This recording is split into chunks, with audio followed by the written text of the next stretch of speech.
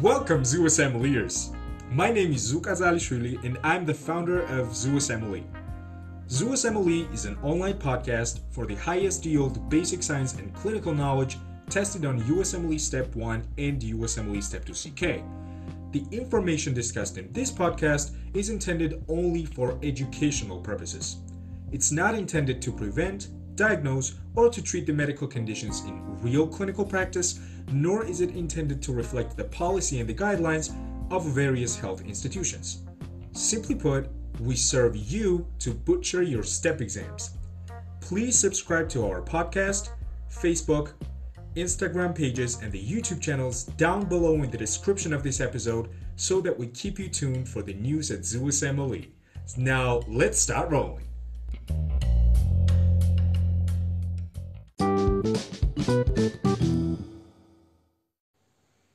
We are continuing our musculoskeletal series, and in this episode, the first topic that we're going to discuss is the hand muscles. In this subsection, we will specifically discuss the intrinsic hand muscles. And let me tell you that we have already talked about these muscles in the first episode of the musculoskeletal system. However, now we will go into much more detail, and we will also review everything that we've discussed about this particular topic in the previous episode. Let's start with thenar and hypothenar eminences. Thenar eminence is the normal bulge at the base of the thumb. Let me remind you from the previous episode that thenar eminence muscles are innervated by median nerve. And I have a question for you guys. Could you please tell me which three functions are executed by the thenar eminence? I really hope that you're saying that thenar eminence performs opposition, abduction, and flexion of the thumb. Accordingly, the three muscles that constitute the thenar eminence are opponens pollicis, abductor pollicis brevis, and flexor pollicis brevis. Let me draw your attention to one important thing. When we listed these muscles, we just said opponens pollicis. We haven't said opponens pollicis brevis or opponens pollicis longus. This means that each hand has only one opponens pollicis muscle, the muscle that is responsible for the opposition of the thumb against all the other fingers. The clinical implication of this point is that if the patient has median nerve injury resulting in thenar atrophy, this patient will completely lose the ability to oppose the thumb against the other fingers. This can be easily tested by asking the patient to hold the paper between his or her thumb and the index finger. When we hold the paper in that position, this position of the fingers requires the opposition of the thumb against the index finger. So if thenar eminence is atrophied due to median nerve lesion, then the patient won't be able to oppose the thumb against the index finger. This is in contrast to the flexion and abduction of the thumb. We mentioned that thenar eminence is composed of flexor pollicis brevis, which in Latin means short, and abductor pollicis brevis. Whenever we have the muscle ending in brevis, it means that the same muscle there's also a muscle which is longer than the muscle that we are talking about. In other words, we have flexor pollicis brevis and flexor pollicis longus, which in Latin means long. So if the patient has thenar atrophy due to median nerve lesion, yes, flexor pollicis brevis and abductor pollicis brevis will be denervated and dysfunctional. However, the long muscles performing the same function will compensate for the loss of the short muscles. And one more high-yield thing about the thinner eminence is that not all muscular structures in the thinner eminence are innervated by the median nerve. Yes, almost all muscles are innervated by median nerve, but here's the thing. The flexor pollicis brevis has two heads, superficial head and the deep head. Now, median nerve innervates only the superficial head of the flexor pollicis brevis muscle. The deep head of that muscle is innervated by the ulnar nerve. So to summarize, there is one head of a specific muscle in the thinner eminence that's innervated by the ulnar nerve. Let's move on to the hypothenor eminence. And let me ask you a question from our previous musculoskeletal system episode. Guys, could you please remind me which nerve innervates the muscles of the hypothenor eminence? That's absolutely true. It's the ulnar nerve. And the hypothenor eminence performs the same functions as the thinner eminence, but for the pinky finger, because hypothenor eminence is the normal muscle bulge at the base of the pinky finger. And if you remember, in the previous episode, we also mentioned the mnemonic by which we can remember the muscles of thinner and hypothenor eminences. This is the OAF, OAF. So pose, abduct, and flex. Therefore, hypothenor eminence consists of opponens digiti minimi, abductor digiti minimi, and the flexor digiti minimi. Right. Now let's briefly mention the interossei muscles. There are two groups of interossei muscles, the dorsal and palmar. Zeus Emilius, could you please remind me what the function is of the dorsal interossei muscles?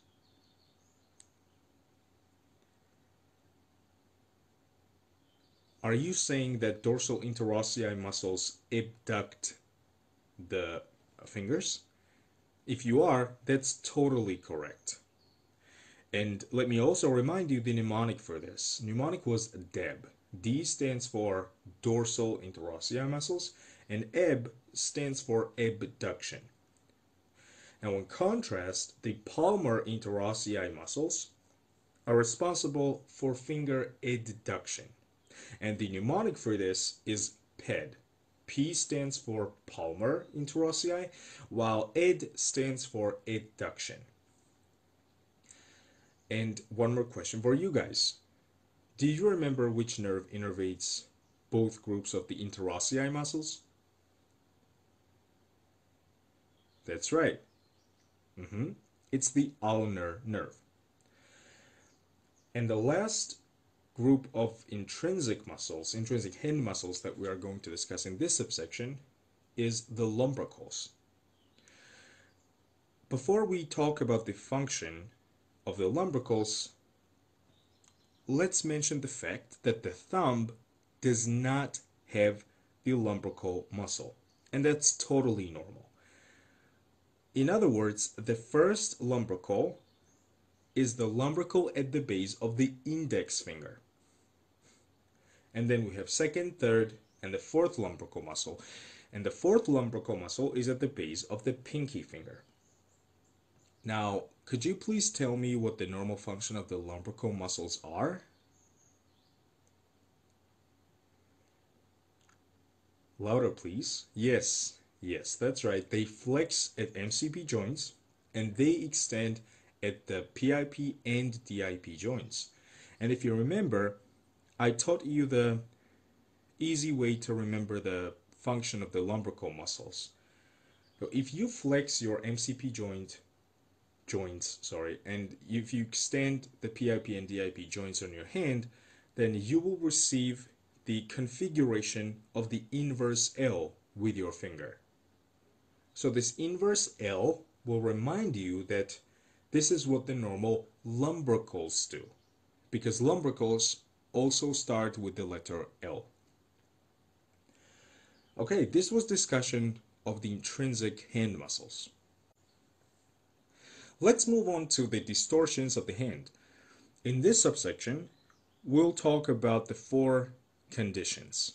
These include the ulnar claw, hand of benediction, median claw, and the OK gesture. Before we start talking about these conditions in detail, let me tell you one thing. When you look at the position of the fingers of the hand, ulnar claw and the hand of benediction are identical. On the other hand, median claw and the OK gesture are identical in terms of how they look like on the hand. The way we can differentiate these conditions from each other is to find out the context of this position. What I mean here is that we should know whether the hand assumes this position while extending the fingers or at rest, or while flexing the fingers or making a fist. Another general rule of thumb that I'd like to share with you about the distortions of the hand is that if you hear the word claw in the name, it always means that it's the distal lesion, and it always means that the lumbricals are impaired. Let me tell you one easy way to remember these associations. This is what I use, so you are welcome to use it if it proves helpful for you. The word claw contains the letter L, and this reminds me that the word distal also contains the letter L. So every time the distortion of the hand contains the word claw, it's always the distal lesion. And similarly, the word lumbricals contain the letter L. So you can see that all these 3 words contain the letter L: claw, distal, and the lumbricals. Right, and then in contrast, the distortions of the hand which do not contain the word claw in their names are due to proximal lesions, and they affect the finger flexor muscles. The way I remember this is that both these words, proximal and flexor, contain the letter X. Proximal and flexor. Okay, let's go down and talk about these different types of distortions of the hands. And the first one is the ulnar claw. Before I tell you the info about the ulnar claw, let me ask you a question based on the information that I gave you several minutes ago. When we say ulnar claw, can you tell me whether it's distal or proximal ulnar nerve lesion? That's right. It's the distal ulnar nerve lesion because the name ulnar claw contains the word claw. And can you tell me which muscles are affected in this distortion? Is it the lumbricals or finger flexors? Louder, please. That's absolutely correct. The lumbricals are affected in the ulnar claw because, once again, the name contains the word claw, and then lumbricals contain the letter L. So both of these words contain the letter L. To summarize, the ulnar claw is the distal ulnar nerve lesion which affects the 3rd and 4th lumbricals, meaning the lumbrical muscles of the ring finger and the pinky finger. The distal ulnar nerve lesion can happen due to compression of the ulnar nerve in Guillain Canal, and that commonly happens in cyclists who make the movements with the hands, and they might compress the ulnar nerve in the Guillain Canal. But at the same time, let's remind ourselves from the previous musculoskeletal episode that the fracture of the hook of hamate bone can also induce the ulnar neuropathy. This is because the ulnar nerve goes right under the hook of hamate. And the ulnar claw is characterized by extension of the MCP joints at the ring finger and pinky finger, and flexion of the PIP and DIP joints at the ring finger and the pinky finger. And that happens when the patient is extending the fingers or when the patient is at rest. This is because the lumbricals don't work for the ring finger and the pinky finger, and they assume the position that we described right now. Okay, let's move on to hand of benediction, because as we already mentioned, the hand of benediction looks identical to ulnar claw, but the context of when the hand assumes this position is different. Let me ask you a question. Since the name hand of benediction does not involve the word claw, is it the proximal nerve lesion or the distal nerve lesion? I hope that you're telling me that it's the proximal the nerve lesion. And if it's proximal nerve lesion, then could you please also tell me which muscles are affected, the lumbricals or the finger flexors? If you remember, we said that whenever the proximal part of the nerve is injured, then it affects the finger flexors, because both words proximal and flexor contain the letter X. Hand of benediction is due to the proximal injury of the median nerve, and it affects the flexors of the thumb, index finger, and the middle finger. Therefore, when the patient with hand of benediction tries to make a fist, then the ring finger and the pinky finger will flex normally, because the flexion of the ring and pinky fingers is mediated by the ulnar nerve. However, while the patient is trying to flex all of the fingers, the thumb, index finger, and the middle finger will not be able to flex, because their flexion is mediated by the median nerve. And in the hand of benediction, the proximal lesion of the median nerve is what's responsible for this position. Okay, and the last question that I have for you about the hand of benediction is this. Could you please remind me what trauma or what fracture can predispose the patient to the proximal median nerve injury?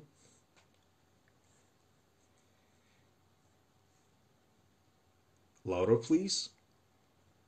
Yes, that's right. It's the supracondylar fracture of the humerus, because as we mentioned in the previous episode, the median nerve along with the brachial artery rests on top of the humerus. And if we have the supracondylar fracture, this can damage the median nerve with the possible damage of the brachial artery. Let's move on to the median claw. Again, so since the name median claw contains the word claw, we already know that this is the distal nerve injury. And specifically, this is due to the distal median nerve injury. Similarly, since the name median claw contains the word claw, we also know that the muscle group affected in this distortion is the lumbricals. The lumbricals innervated by the median nerve. Now let me ask you a question. Can you please recall which lumbricals are affected, not affected, but innervated by the median nerve? That's right. This is the first lumbrical at the base of the index finger and the second lumbrical at the base of the middle finger. In the median claw, the person will have flexion of the PIP and DIP joints and extension of the MCP joints of the index finger and the middle finger. This is because the first and second lumbricals no longer work. And very importantly, the median claw occurs when the patient is trying to extend the fingers or when the hand is at rest. This is when the dysfunction of the lumbricals is most prominent. Now let's compare the median claw to OK gesture. OK gesture, as we already mentioned, has the same hand position and the finger position that the median claw. However, the nerve that's damaged here is different, and the site of the nerve damage is also different. Since the name OK gesture does not contain the word claw, this tells us that the lesion, the nerve lesion, is proximal rather than distal. And specifically, OK gesture is due to the proximal ulnar nerve lesion. Similarly, since the name OK gesture does not contain the word claw, this tells us that the affected muscle group is the finger flexors. So proximal lesion affects the finger flexor muscles. And could you please remind me the flexors of which fingers are innervated by the ulnar nerve? I hope you're telling me that these are the finger flexors for the ring finger and the pinky finger. Therefore, when the patient is trying to make a fist by flexing all the fingers, he or she will be absolutely able to flex the thumb, index, and the middle finger because they are innervated by the median nerve. However, she or he will not be able to flex the ring finger and the pinky finger because the ulnar nerve is damaged proximally. And the last question that I have for you about distortions is this. Could you please remind me from the previous episode what trauma or fracture can predispose the patient to the proximal ulnar nerve injury?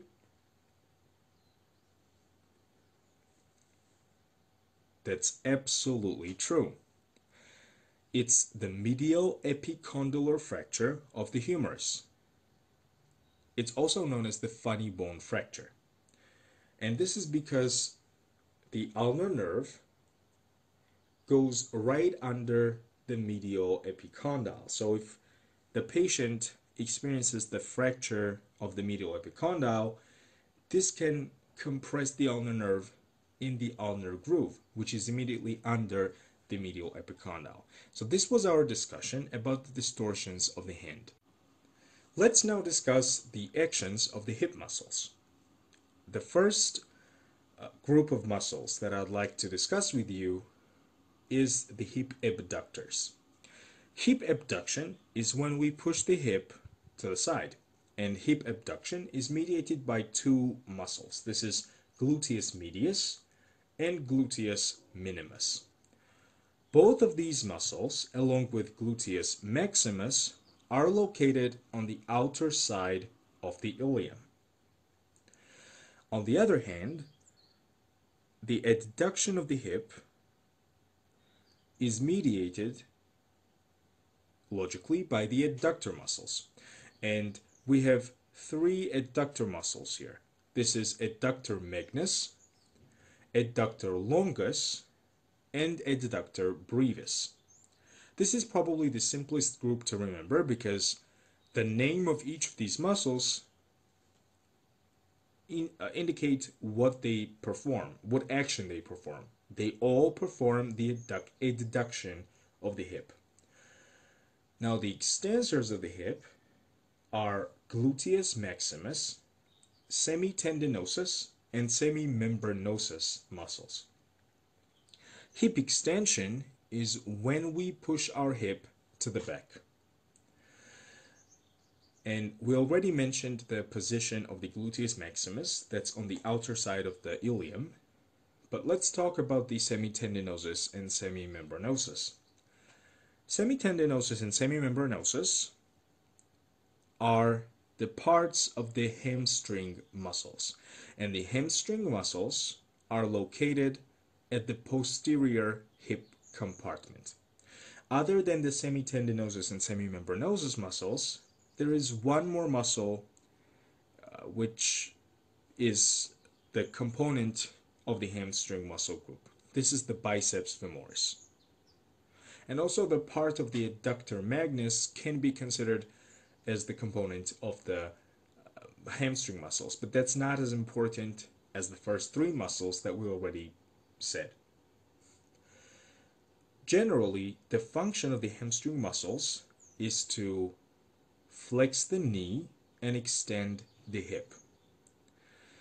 If you imagine the position of these muscles, and if you imagine what happens when hamstring muscles contract, then it's very easy to remember their function. When they contract, they will pull the knee towards themselves, and this will cause the knee flexion.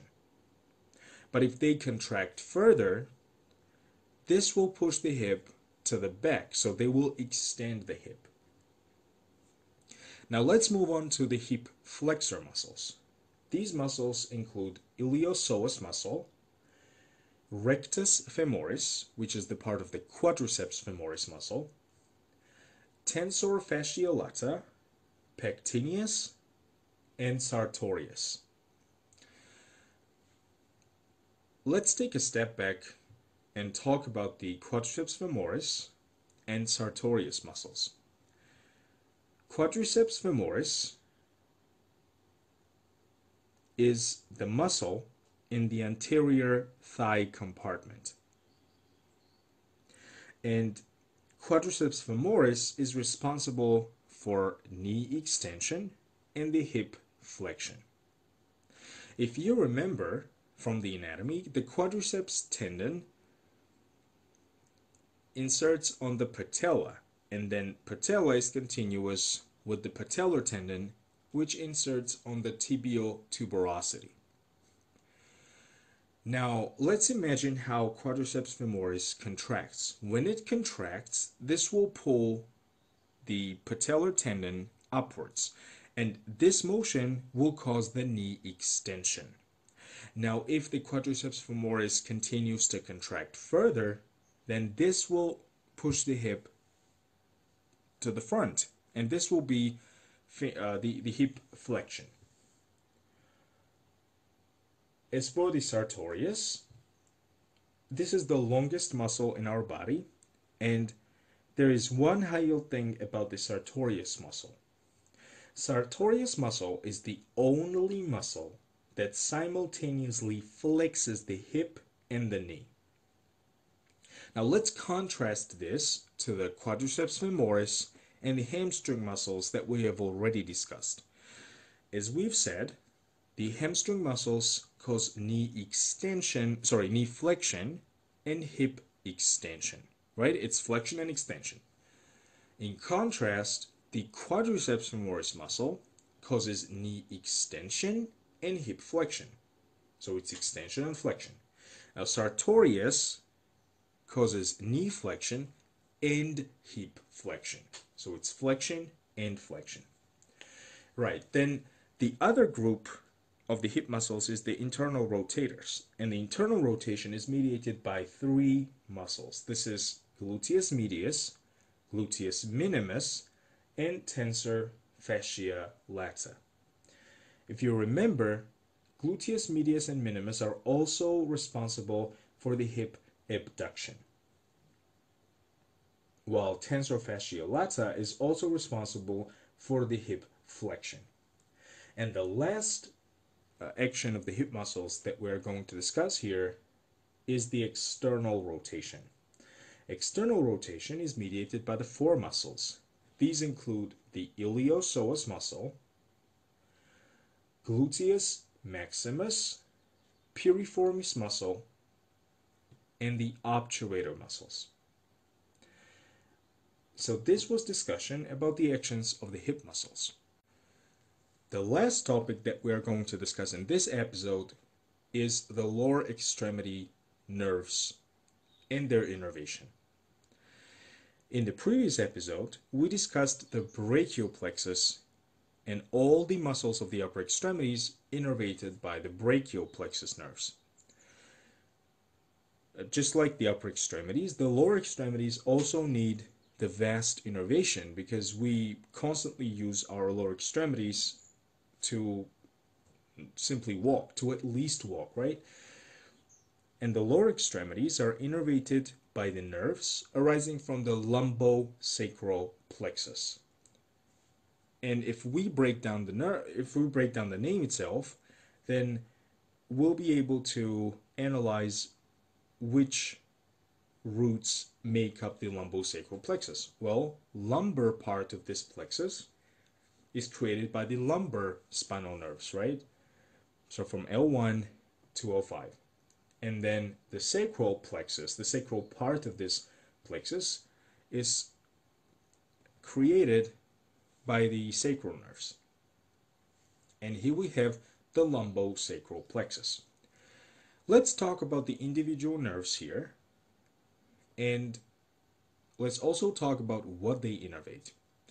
We are not going to discuss the exact anatomy of the lumbosacral plexus because first, it's not as high yield for the step 1 as the anatomy of the brachial plexus. Second, it's much more complex than the anatomy of the brachial plexus. What is absolutely high yield for step 1 is to know the different nerves and their innervation and also the results of their injury. The first lower extremity nerve that we're going to talk about is the iliohypogastric nerve. Iliohypogastric nerve is created by the fibers from T12 and L1 spinal nerves. The sensory innervation of the iliohypogastric nerve is the skin over the suprapubic region. At the same time, the iliohypogastric nerve has the motor innervation, and the motor innervation is the innervation of two abdominal wall muscles. This is transversus abdominis, the innermost abdominal wall muscle, and the internal oblique, which is the middle abdominal wall muscle. The clinical scenario when iliohypogastric nerve is damaged typically is the abdominal surgery. This is because abdominal surgery typically requires the penetration of the abdominal wall muscles. And the penetration of the abdominal wall muscles by the surgical instruments can damage the iliohypogastric nerve. The results of iliohypogastric neuropathy are very logical. We already mentioned that iliohypogastric nerve, arising from T12 to L1 nerve roots, innervates the skin over the suprapubic region. So, if we have the damage of this nerve, then the patient will experience the tingling or burning sensation in the surgical incision site, which radiates towards the suprapubic and inguinal region. Okay, let's move on to the next nerve, which is genitofemoral nerve. Genitofemoral nerve is created by the fibers or the axons coming from the L1 and L2 spinal nerves. And as the name implies, genitofemoral nerve has something to do with the genitalia and the thigh. And let's talk about the normal function of the genitofemoral nerve.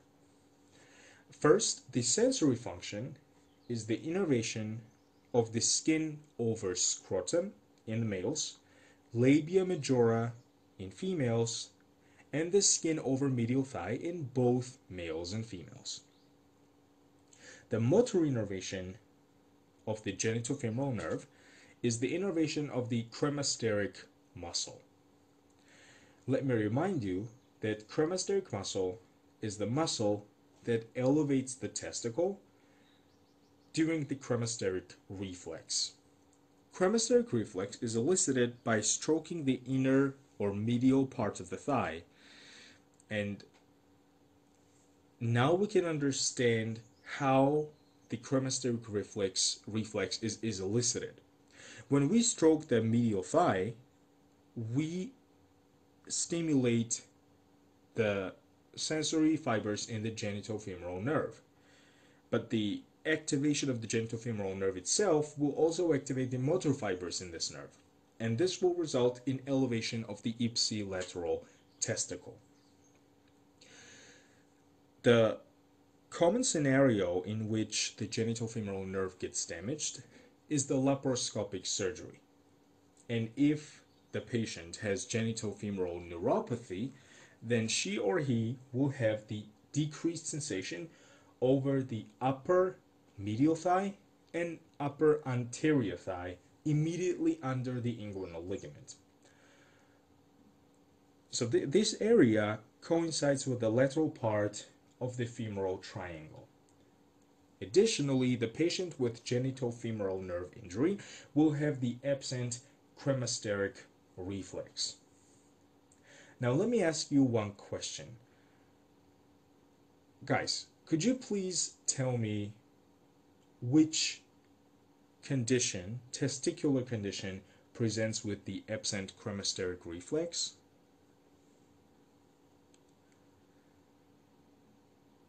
That's so cool. This is really cool. You're right, it's the testicular torsion. This is because when the testicle just undergoes the torsion around the spermatic cord, this will cause ischemia to the motor fibers of the genitofemoral nerve, and this will disable the cremasteric reflex.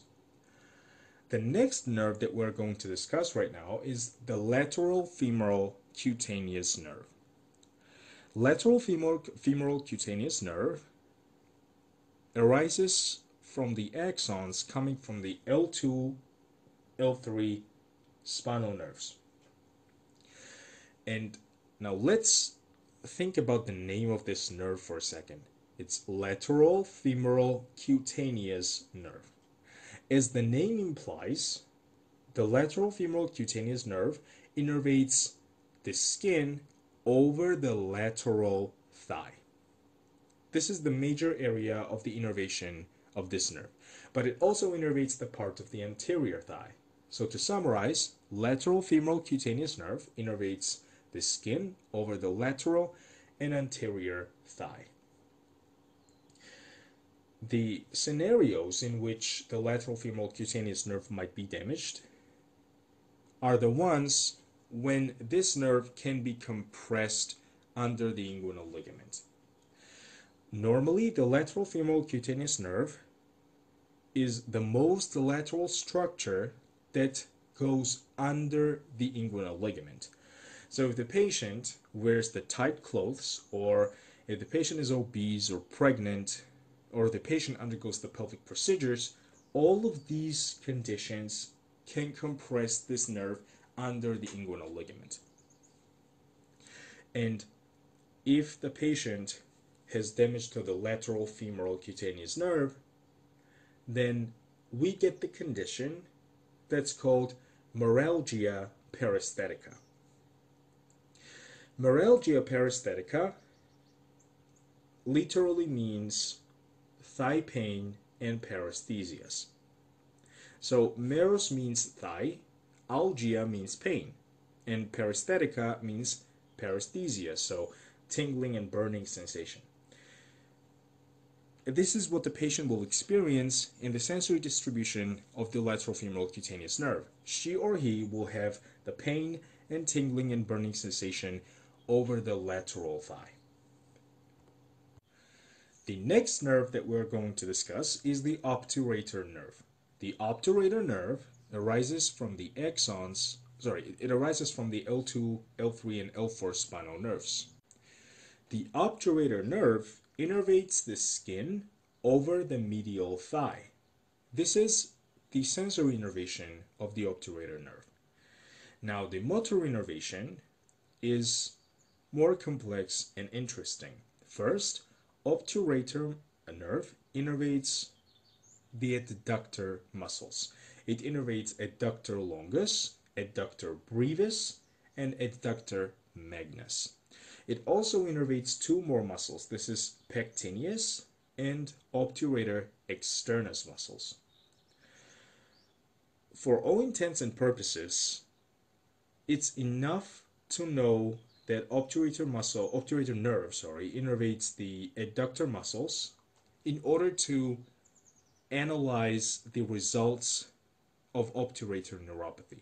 However, if you also know the pectineus and obturator externus, that's amazing. The scenario in which obturator nerve commonly gets damaged is the pelvic surgery, because this nerve is located in the pelvis. And the neurological deficits will be very logical. First, since the obturator nerve innervates the skin over the medial thigh, then the patient with obturator neuropathy will have decreased medial thigh sensation. On the other hand, since the obturator nerve innervates mostly the adductor muscles, then the patient with obturator neuropathy will not be able to adduct the thigh. So it will be the result of obturator neuropathy will be decreased thigh adduction. Okay, this was obturator nerve. Now let's move on to the femoral nerve. Now the femoral nerve also arises from L2, L3, and L4 spinal nerves. The sensory innervation of the femoral nerve involves the skin over the anterior thigh and the medial leg. The medial leg, the skin over the medial leg, is innervated specifically by the saphenous nerve. Saphenous nerve is the continuation of the femoral nerve. The motor innervation of the femoral nerve includes mostly the muscles of the anterior thigh compartment. The most important muscle innervated by the femoral nerve is the quadriceps femoris muscle. But other than the quadriceps femoris, iliacus, pectineus, and sartorius are also innervated by the femoral nerve. The scenario in which femoral nerve gets damaged is usually the pelvic fracture. And then the results of the femoral neuropathy are also very logical. We mentioned that the femoral nerve innervates the muscles of the anterior thigh compartment, for example, quadriceps femoris. Based on what we have discussed so far, could you please remind me the normal function of the quadriceps femoris muscle? I really hope that you're telling me that the quadriceps femoris muscle extends the knee and flexes the hip. So whenever the patient has femoral neuropathy, she or he will have decreased knee extension and decreased patellar reflex. This is because patellar reflex involves the reflex extension of the knee in response to the reflex hammer just hitting the patellar tendon. If you took notice, I have not said that the patient with femoral neuropathy will have decreased hip flexion. And there is a reason behind this. Hip flexion is mediated by many muscles. So here we have iliopsoas, rectus femoris, tensor fasciae lata, pectineus, and sartorius.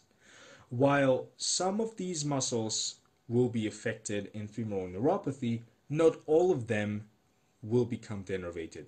Therefore, the hip flexion will be more or less maintained in case of the femoral neuropathy. Now let's move on to the sciatic nerve, which is the largest nerve coming from the lumbosacral plexus. Sciatic nerve arises from the axons coming from the L4, L5, S1, S2, and S3 spinal nerves. So it's truly a lumbosacral nerve because it contains the fibers from the lumbar nerves and the sacral nerves. Sciatic nerve, in a sense, is not a nerve. I know it sounds strange, but let me explain what I mean. Sciatic nerve is the collection of two nerves under one sheath. So there are two nerves which are covered by the same epineurium, and this is what we call the sciatic nerve. The sciatic nerve consists of the common peroneal nerve and the tibial nerve. And the sciatic nerve innervates the hamstring muscles. Hamstring muscles, let me remind you, are located in the posterior thigh compartment. Okay, I have a question for you guys. Could you please tell me which muscles create the hamstring group?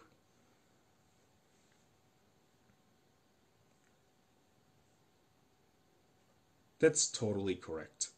So this is semitendinosus, semimembranosus, biceps femoris, and adductor magnus, the part of the adductor magnus.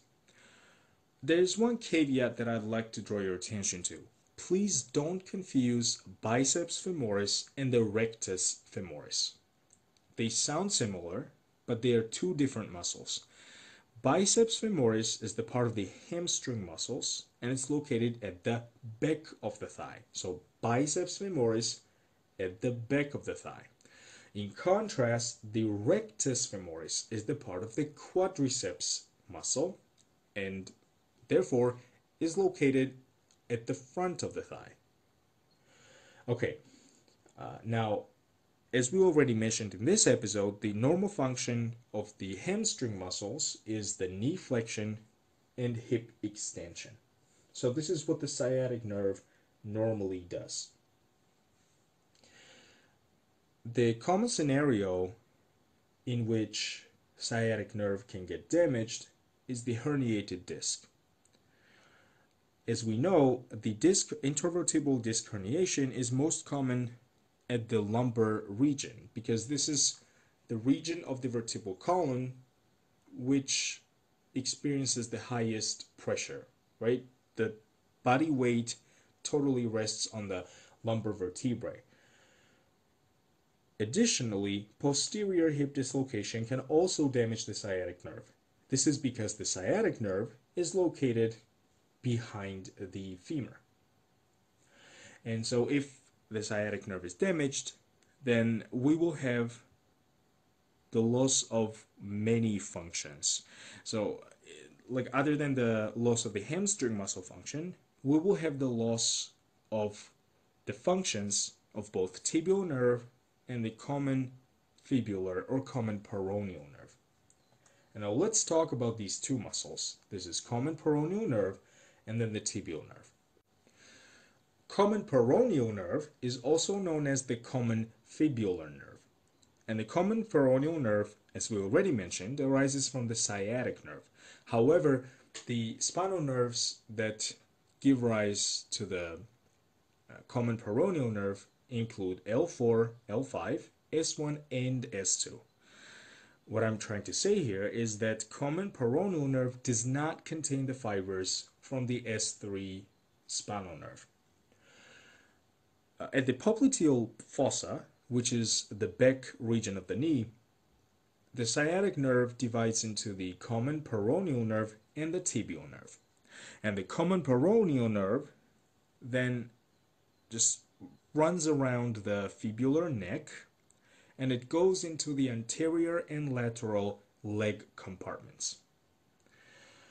The common peroneal nerve divides into superficial and deep peroneal nerves. There is one general rule of thumb that I'd like to share with you, and this will help you remember the innervation of the superficial peroneal nerve and the deep peroneal nerve. The superficial peroneal nerve is superficial, therefore it innervates more of the skin rather than the muscles. In other words, superficial peroneal nerve mostly has the cutaneous innervation. It innervates the skin over the lateral leg, also the skin over the anterior leg, and the skin over the dorsum of the foot, except for the web space between the big toe and the second digit. The motor innervation of the superficial peroneal nerve is the innervation of the lateral leg compartment. Let me tell you that the lateral leg compartment is composed of two muscles mostly. This is peroneus longus and peroneus brevis. So long and short peroneus muscles. And peroneus longus and brevis are responsible for the foot eversion. Eversion is therefore mediated by the superficial peroneal nerve. In contrast, the deep peroneal nerve is deep, therefore it innervates more muscles rather than the skin. It innervates the entire anterior leg compartment. And the most important muscle in the anterior leg compartment is the tibialis anterior. Guys, I have one question for you. Could you please tell me what the normal motor function of the anterior leg compartment is?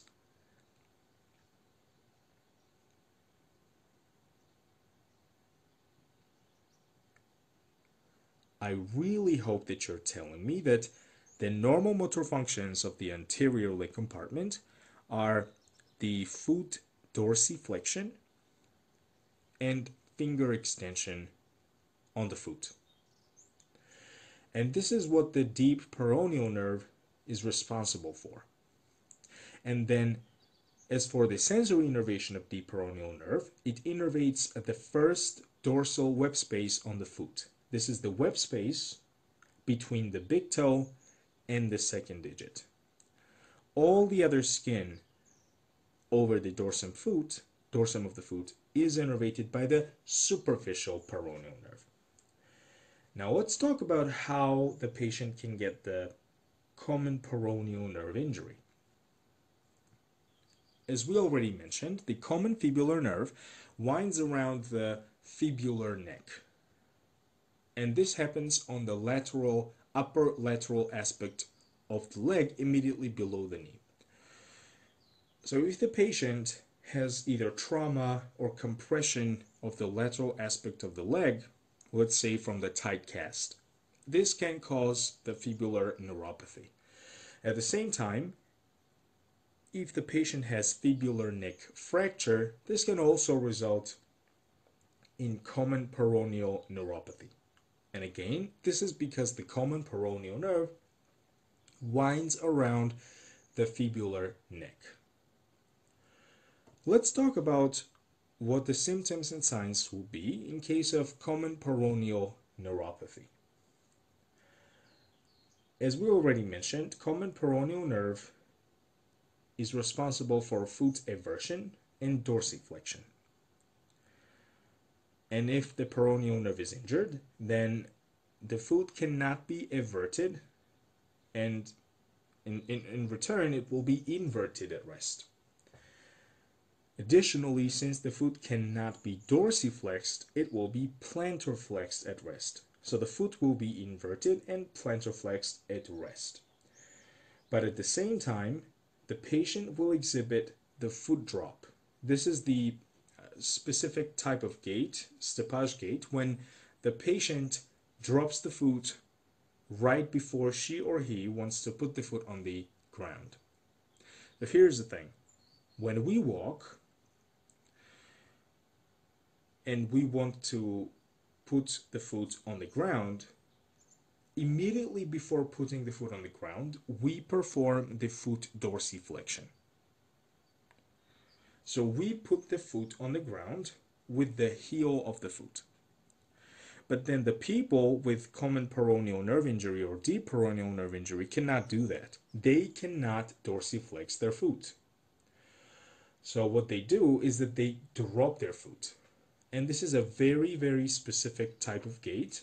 I would like to encourage you to Google the foot drop and maybe watch the YouTube videos of how these patients are affected, because once you see the foot drop, you will never forget how it looks like.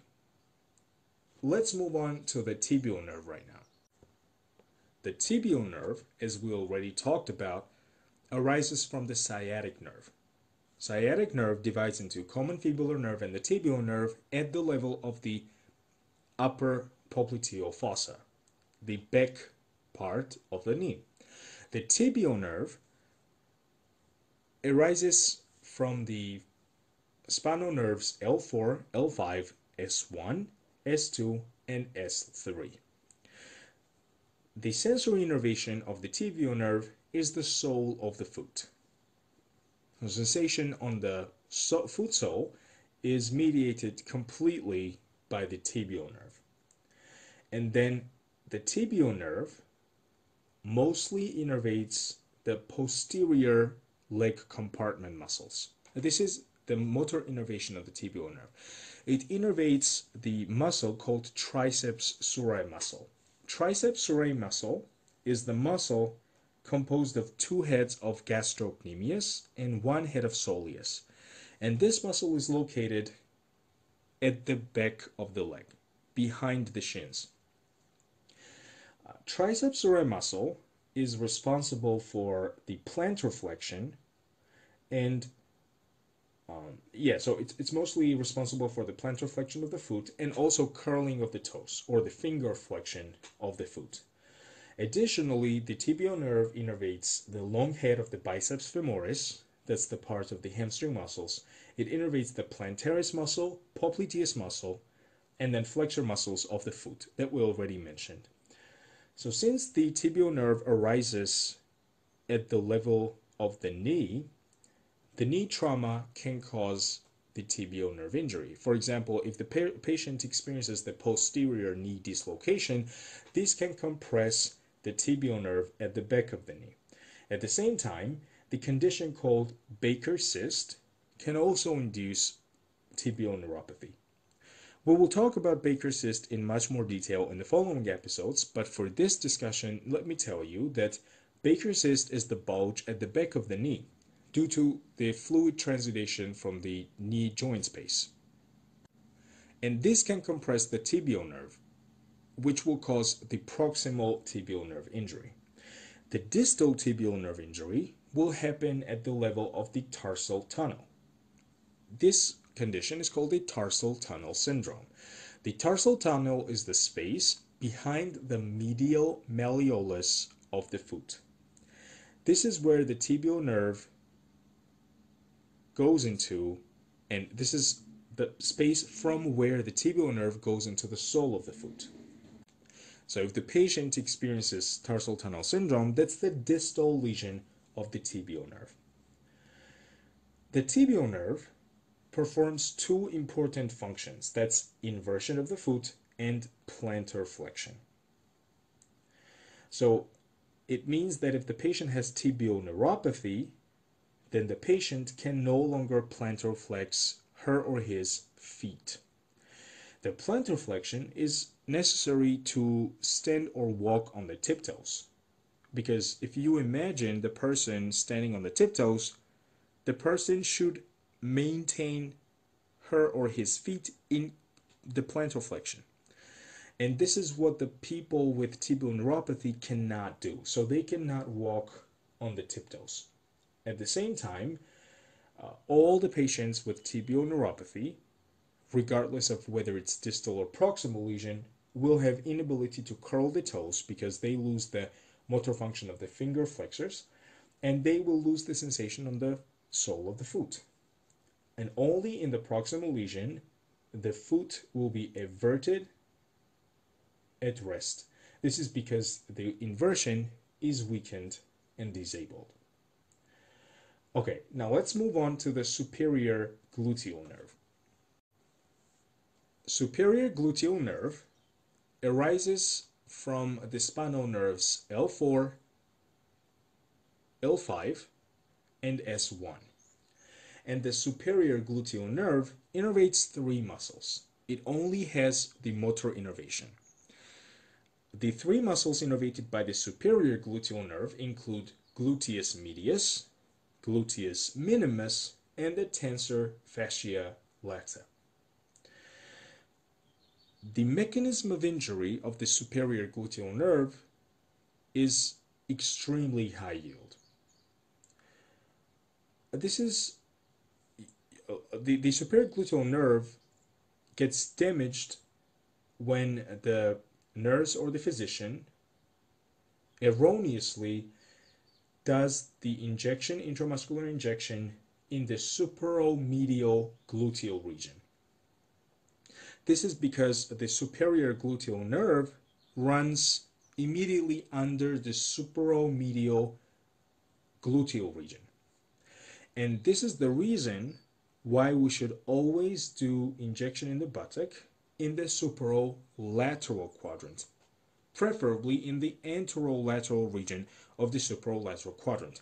This is because the superolateral quadrant does not contain much nerves underneath it, and therefore there is the minimal risk of damaging a significant nerve with the superolateral injection. Okay, now let's talk about the signs and symptoms of the superior gluteal nerve injury. And the most important thing to understand here is the Trendelenburg sign, which is also known as the Trendelenburg gait. Before we do this, let's take a step back and explain the normal function of the gluteus medius and minimus. Gluteus medius and minimus, located on the outer side of the ilium, are responsible for maintaining the normal horizontal position of the pelvis when we elevate one of our legs. For example, if we elevate our left leg and stand on our right leg, normally the pelvis should stay horizontal, and this will be due to the normal function of the gluteus medius and minimus. Now, when the patient has superior gluteal nerve injury, then gluteus medius and minimus are denervated. Therefore, if we elevate one leg, then the contralateral gluteus medius and minimus can no longer maintain the horizontal position of the pelvis. So let's say that the patient has right-sided superior gluteal nerve injury. Now this means that the right-sided gluteus medius and minimus are denervated. Normally, the right-sided gluteus medius and minimus are responsible for maintaining the horizontal pelvic position when we elevate the left leg. Now, if this patient elevates the left leg, then the hip will drop towards the left side due to the effect of the gravity. And usually, the patient tilts the trunk opposite to the side of the hip drop.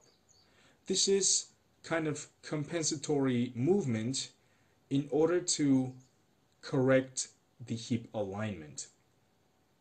So if the hip drops to the left, then the patient will be inclined to tilt the trunk towards the right side. It's very high yield to remember that the lesion of the superior gluteal nerve is always contralateral to the side of the hip that drops. So if the left hip drops, then it's the right superior gluteal nerve injury. And the lesion is always ipsilateral to the extremity on which the patient stands. So in the example that we've discussed so far, If the patient stands on the right foot and the left hip drops, it means that the injury is ipsilateral to the right foot. So it's the right-sided superior gluteal nerve injury. Before we move on to another nerve, let me tell you one thing. It's very important that we do not confuse the Trendelenburg sign with Trendelenburg position. Trendelenburg position is the position of the patient on the operating table when the feet of the patient are located at the higher level than the head. In contrast, the reverse Trendelenburg position is the position of the patient on the operating table when the head is located at the higher level than the feet. But again, neither Trendelenburg position nor reverse Trendelenburg position has anything to do with Trendelenburg sign that's related to superior gluteal nerve injury. Okay, now we'll move on to the inferior gluteal nerve. Inferior gluteal nerve arises from the spinal nerves L5, S1, and S2. Remembering the muscle innervated by the inferior gluteal nerve and the signs of the inferior gluteal neuropathy is really easy. There is only one muscle innervated by the inferior gluteal nerve, and this is gluteus maximus. Let's take a step back and emphasize one important thing. As we discussed before, gluteus medius and minimus are innervated by the superior gluteal nerve. In contrast, the gluteus maximus is innervated by the inferior gluteal nerve. And the common scenario in which the inferior gluteal nerve gets damaged is the posterior hip dislocation. This is because the inferior gluteal nerve is also located behind the hip. So if hip is dislocated posteriorly, this can compress the inferior gluteal nerve. I have a question for you guys. Could you please remind me from our today's episode what the normal function of gluteus maximus is?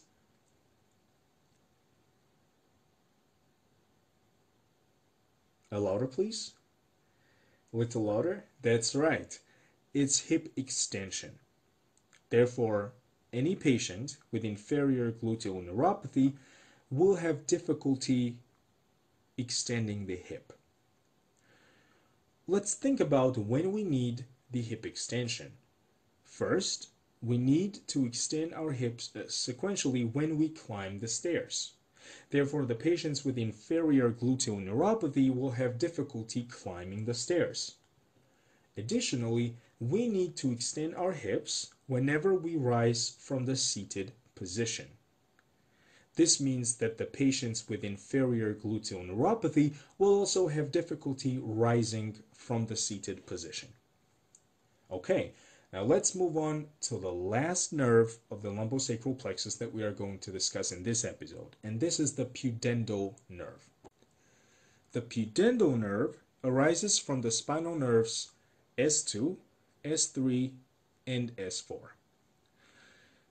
The sensory innervation of the pudendal nerve involves the skin over the perineum. Perineum, as we know, is this space between the legs. As for the motor innervation of the pudendal nerve, it innervates external urethral sphincter and external anal sphincter.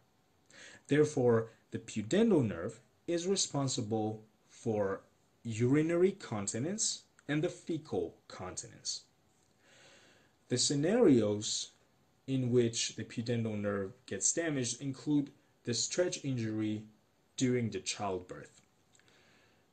When the woman undergoes the vaginal delivery, if the baby is too large for the female pelvis, then this might cause tearing of the tissues, including the pudendal nerve, resulting in pudendal neuropathy after the delivery. Additionally, prolonged cycling and horseback riding can also induce the pudendal nerve injury. The results of the pudendal neuropathy are very logical based on the functions that we've discussed before. First, pudendal neuropathy will be marked by decreased sensation in the perineum because that's the nerve which innervates perineum and the genital area as well. At the same time, the pudendal nerve injury can result in urinary incontinence, fecal incontinence, or both. This is because pudendal nerve, as we already mentioned, innervates the external urethral sphincter and external anal sphincter.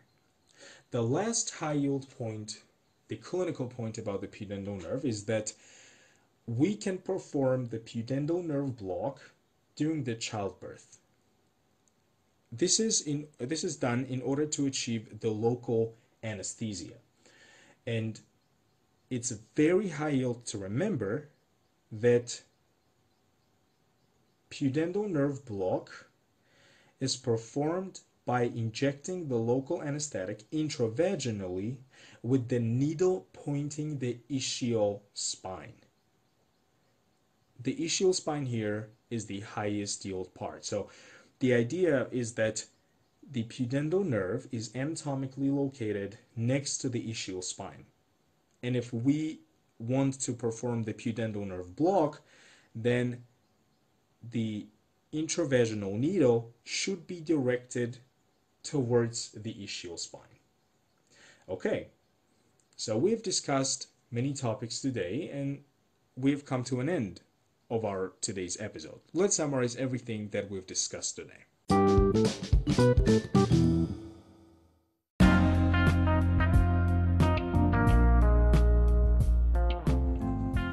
In this episode, we have discussed the intrinsic hand muscles initially.